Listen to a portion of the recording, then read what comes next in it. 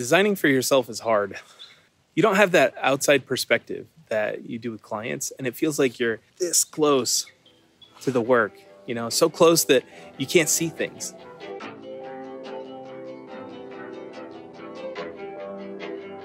My name is Ben Burns. I'm a designer, creative director, and father of the year, 5 years running. I'm on a journey to rethink, revamp, and redesign my personal website. It's the only project that I've never finished. It's time to get this built. Welcome to Built by Hand.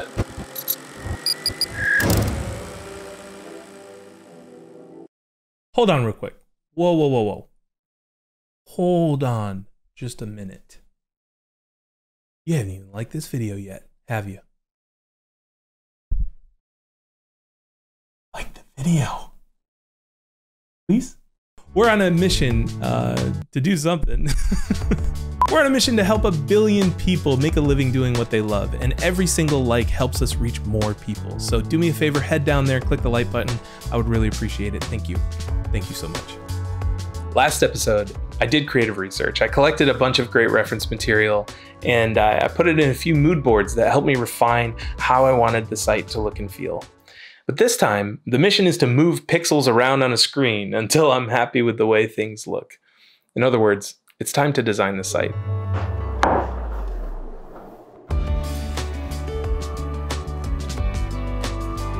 I know this is going to start a fight.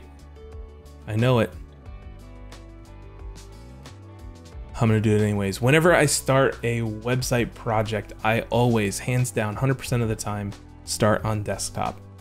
I know, mobile design, mobile first is a thing, and so many proponents for that whole philosophy, starting with mobile, but you know what? I just don't like it. You're just gonna have to deal with it. That's it. Come at me. I'm just kidding. Please don't. Please be nice. Every time I start designing a website, I start with the desktop, the full desktop layout. And I always start with 2 very specific pages, the home page and a blog post page. And I do that for a reason. The home page is, you know, there's a lot of room for creativity on a home page design. It's also the hardest page to design on any site, in my opinion. And so I like to start there and get that out of the way really, really quickly. For the blog post page, this page is chock full of typography that you're going to be using throughout the rest of the site. So it kind of helps to see all of your type on one page, from your paragraphs to your headings to your blog quotes to the ordered lists and unordered lists. You're going to have all of that good stuff right there on the blog post page. So it helps to start there to iron out all of your type before moving into the rest of the site design. All the keyboard warriors are going to come out for that. It's like, it's not the proper way to do things. Well, do it your way then. How about that? I don't know.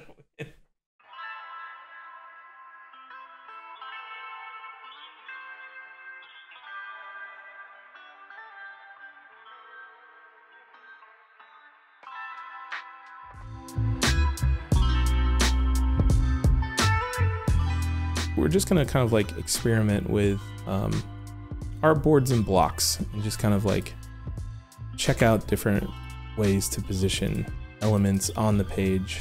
And then we're gonna do some homepage designs and probably a few blog post designs.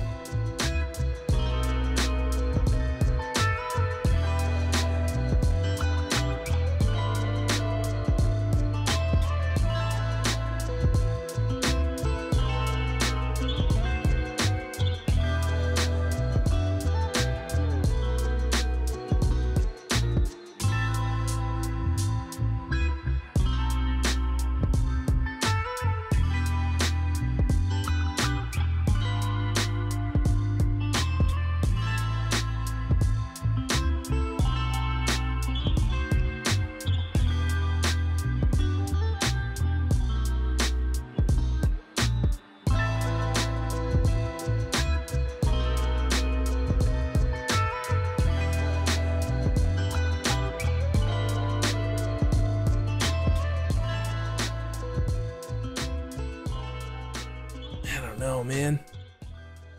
This feels gimmicky. But what this is telling me is that, like, the text is important to me. Like having some sort of heading on this page is going to be important, because that's what I'm missing on this lockup here.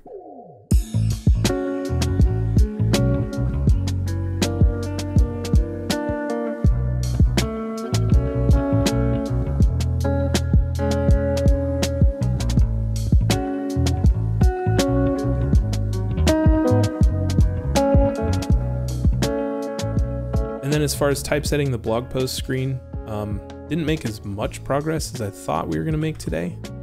Probably do 3 or 4 more options, playing with different weights.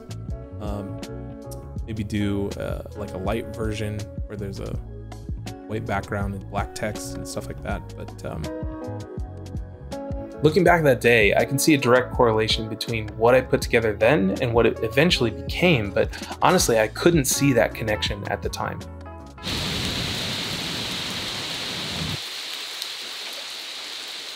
It's been raining all day, and I'm just now getting out for a walk.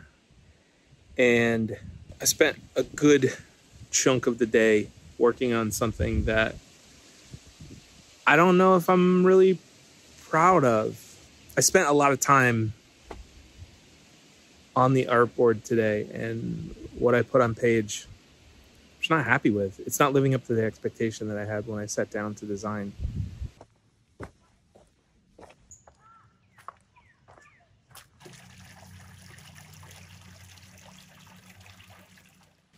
Designing for yourself is hard. You don't have that outside perspective that you do with clients, and it feels like you're this close to the work, you know, so close that you can't see things. And there's no client to give you that validation, like, hey, this is good, you know? These projects where I'm designing for myself seem to just like amplify any of the fears or stresses or doubts. It makes those things feel bigger somehow, for some reason. I don't know. I have a lot going on right now. Aside from 2 little wild kids and managing the team at the Futur, we just moved across the country. This is pretty much it.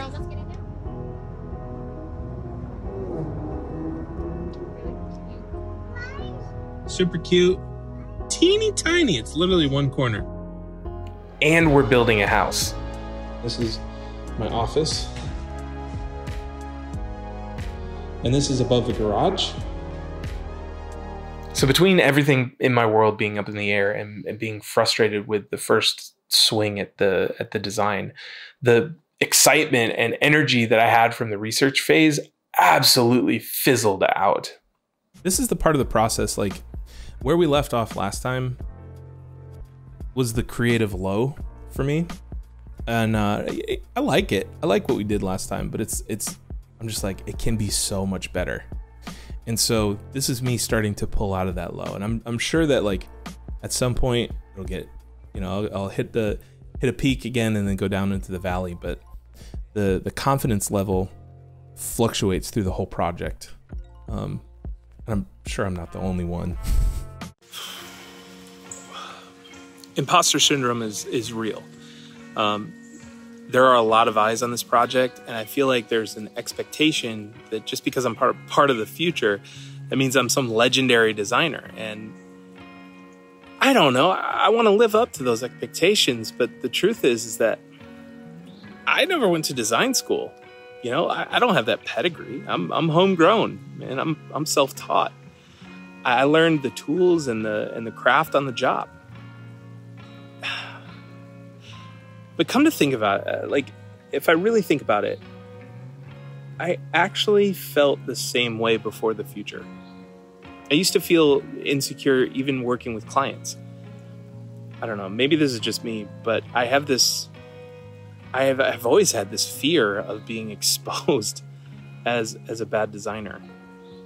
And as soon as I put something on the artboard, as soon as I put something out into the world, those fears have the potential of being realized, you know?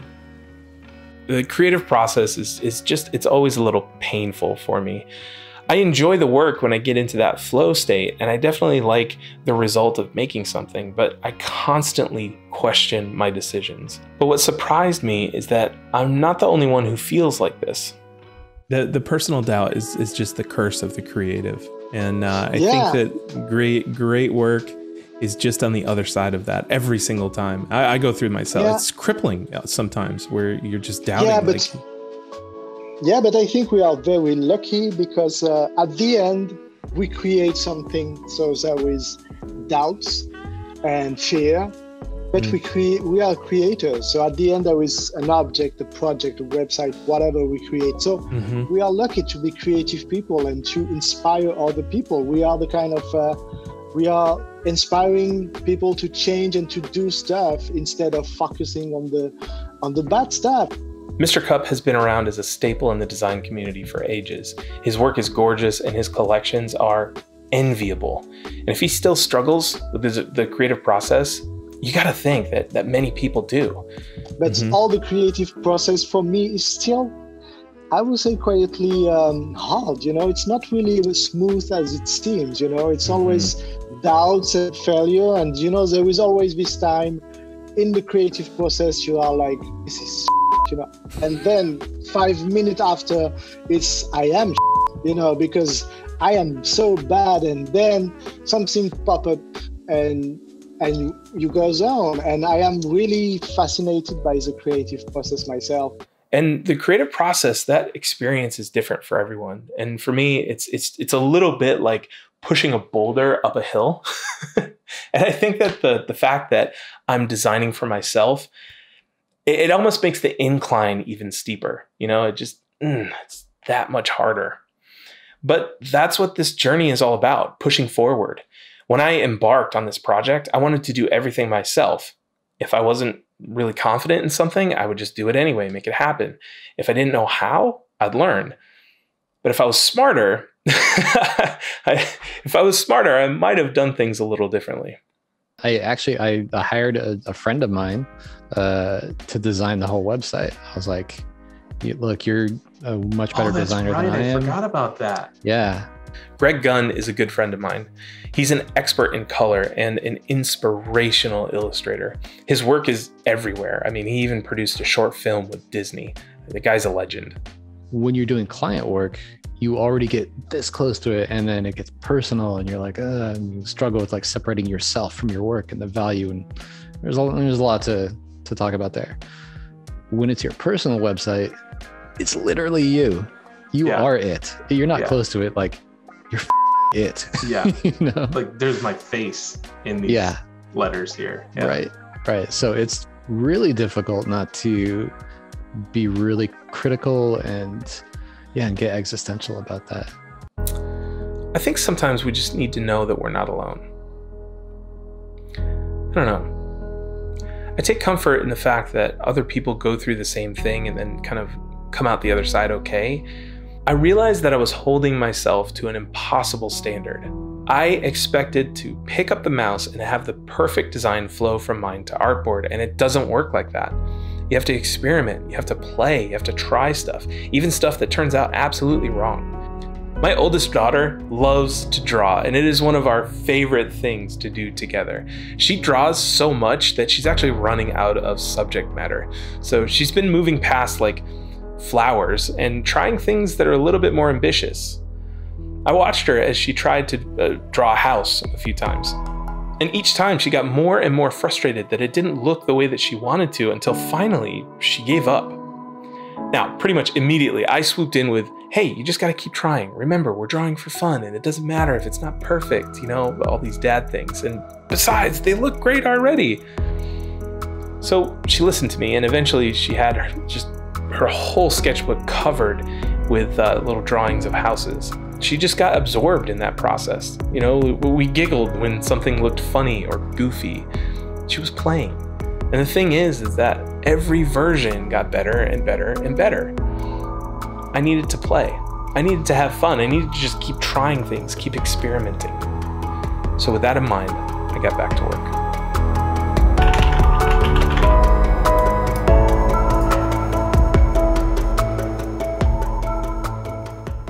Obviously this is not a genius layout, but like there's just something missing about this. And I felt the need to pull in a display typeface. This one, Futura, super high contrast. It's got these like funky brushstroke elements on the ends of some of the strokes here. I kind of fell in love with it. So I was playing around with this, and I actually did this layout that I really like. Obviously, when you hover over this lower quadrant of the screen, you can do something like that. Background image appears, there's a mouse takeover, the typeface fills in, and then, you know, that side brings up a different image. I also started nailing down the color palette. And I'm really liking this setup here. I'm gonna run things by Greg. I'm also really feeling this grid. 5 columns. I've got some space over here on the left for the menu, and then just a small gutter over here. And the reason why I'm digging this is because it works for this layout here. So even though the page is offset, like it's not perfectly centered, you still get that centered feeling from these two things. So I'm gonna pull my type scheme down here. So this is something I was toying around with last night, is like figuring out how things would work together, and kind of setting the system and the scale in place. And I'm pretty happy with where we netted out here. I think this is a 22? Yeah. So it's pretty large for body text, which I'm a fan. I like it. You know, it's difficult for me to talk about the process of design. You know, I think it's because I don't design in a linear fashion. Like there's not a step-by-step process that I use whenever I sit down to actually design a web page. But I guess at a very basic level, I usually begin with the grid. Like I plot out a good grid, even if it changes later, because the grid is really the backbone of the entire design. And I want to have that in place as I start bringing on all of the elements that belong on the page. So once that's in place, then I start figuring out my typography, and I start bringing in color and imagery and interactive elements. And usually the last step is detail design. These are things like buttons and forms and links, those small things that really matter to a website. That's usually the last step. Now, one thing to note, when I'm working with clients, I always want to have all of the content that belongs on the page done before I start designing. And that's because I need to know what I'm designing for, right? But with this site, you'll see that I'm using a lot of placeholders, and it's because I have ultimate control over the content. So if I need to shoot a new image for a certain spot on the page, I can do that. If I even need to cut out an entire section of the page because I just don't have the content for that, I can do that too. And so because I have ultimate control over how the site's gonna turn out and what content belongs on the page, I'm just using placeholders for the design so I can really focus in on the little things that matter. So this part is the same, but then when you get it down here, I was like, okay, what if we make a list out of this stuff? And I feel like this is a better fit. So obviously with this list, we need some sort of like hover effect. And I was thinking doing like an image load over on this side somewhere. Maybe it's like behind the text here or something like that, where it gives a preview of whatever I'm talking about, like this keycap set or this amazing house tour video or whatever. So I need to increase the spacing between these elements to accomplish that. But this is what I'm feeling. Like it took a while to like pull out, but I'm kind of digging this.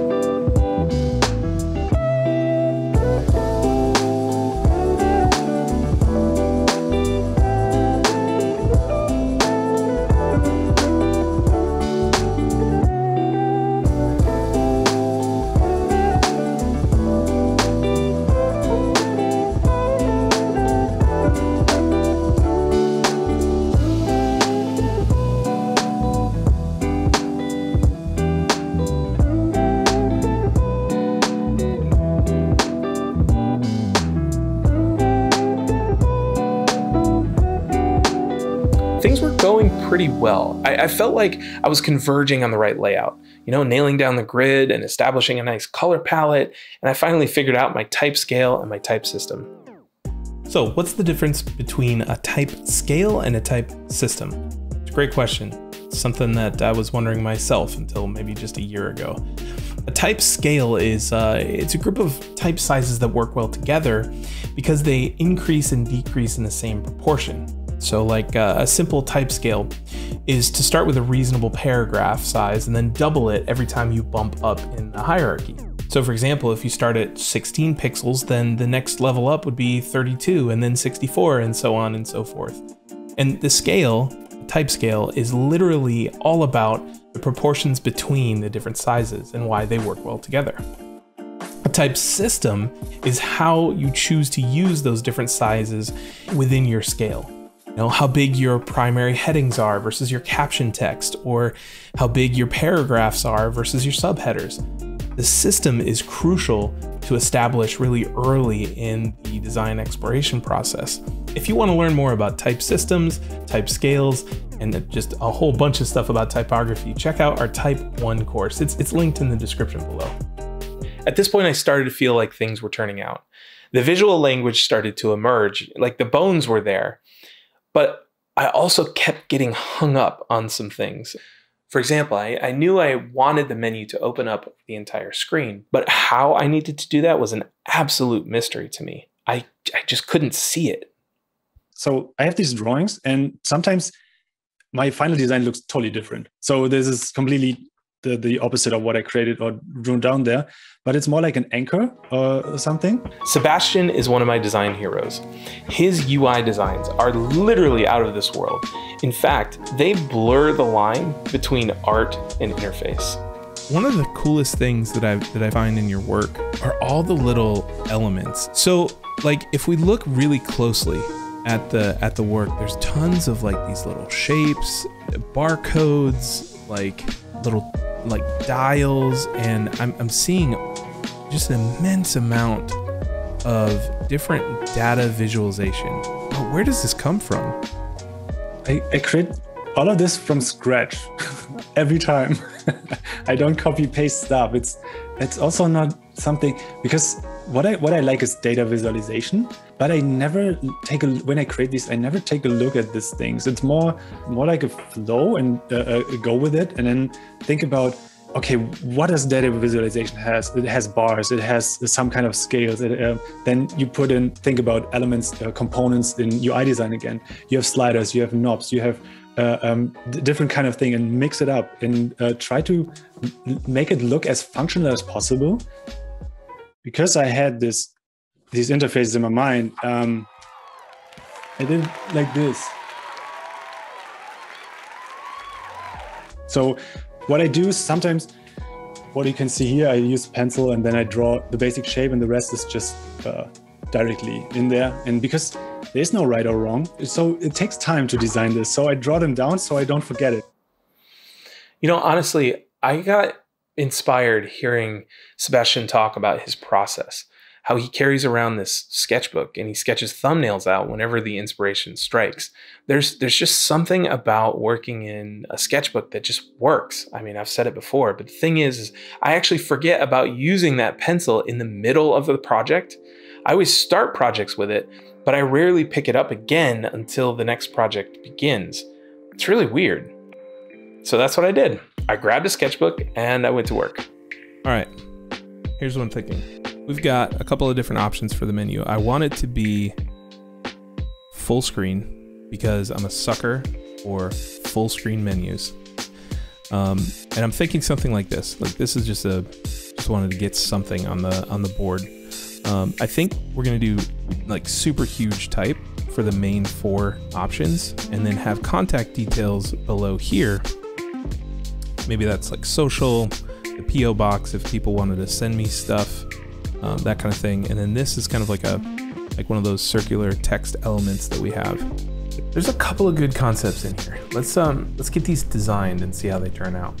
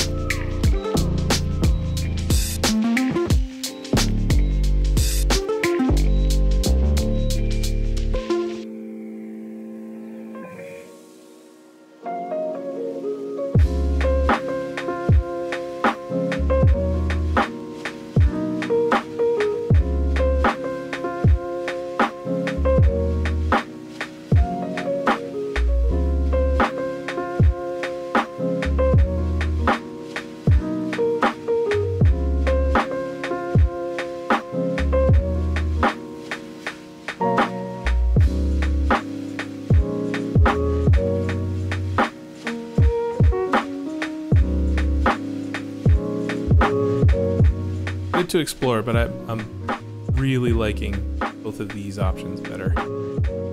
It was really at this point where I hit that flow. And if you've been here, you know exactly what I mean. You get it. You know what things are supposed to look like. You speak the language, and it just flows out of you. I think we're at a really good spot with the type, layout, and color. So it's going to be time to roll through the rest of the pages and get everything designed.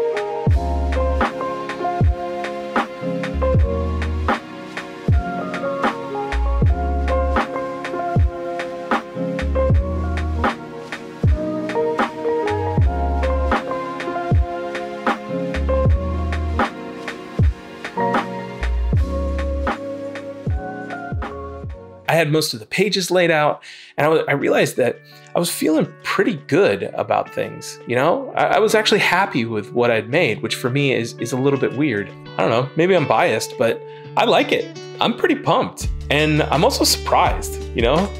I love the asymmetry, I love the grid, I love the images hanging off the bottom of the page. The type really feels like me. I'm happy with it.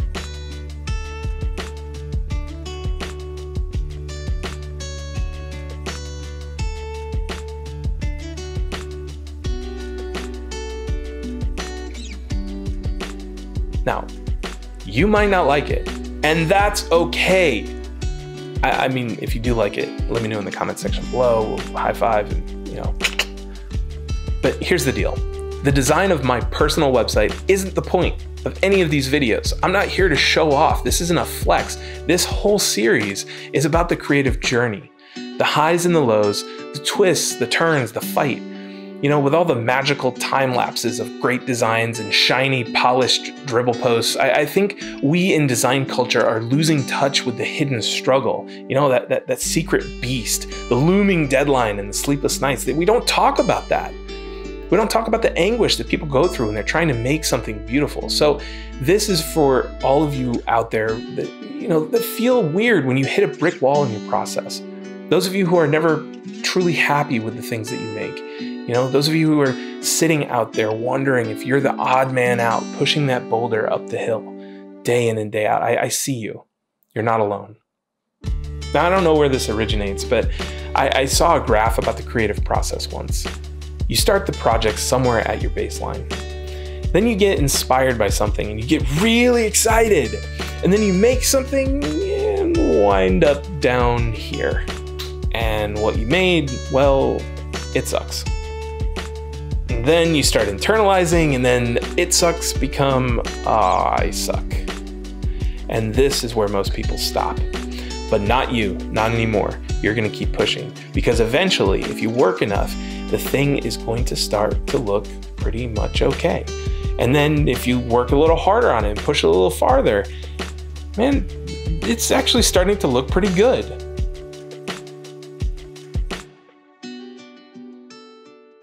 We keep pushing If we abandon ship at the low point, we'll never close the gap between our taste and what we can make. And it takes a lot of work to close that gap. And to be honest, I don't know if it ever completely closes. But here's the bottom line.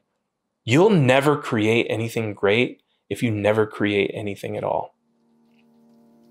Whew. Okay. Well, I got a little deep. I watched The Gap by Ira Glass today and I got all fired up. So next time, next episode, we're going to be moving into the development phase. This is where we take our designs and we make them real. They become an actual website that you can interact with. And spoiler alert, I am not an engineer, not even close. Let me ask you, can you relate to the ups and downs of this creative process? Or are you one of those lucky ones who sits down and just makes magic happen? Because if so, you need to leave. No. Let me know in the comment section below. Let's talk about it. Now, once again, I am not here to tell you how to do things. I'm simply sharing my journey. There are better designers and engineers out there who you can learn from. Just pick up what you need, leave what you don't. Find the process that works for you. Oh, and by the way, before you ask, I'm talking to you, Figma fanboys. I like Figma. I really do. I've used it. We've used it on projects. I'm just more comfortable in XD. That's it. And guys, they're just tools. They are just tools. So I don't want to see you in the chat preaching Figma. I like XD, okay? That's it. They're both good.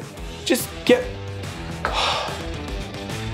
stop, please. All right, guys, time for you to get back to work. You got this. Go out there and crush it. Remember, we love you, and I'll see you next time.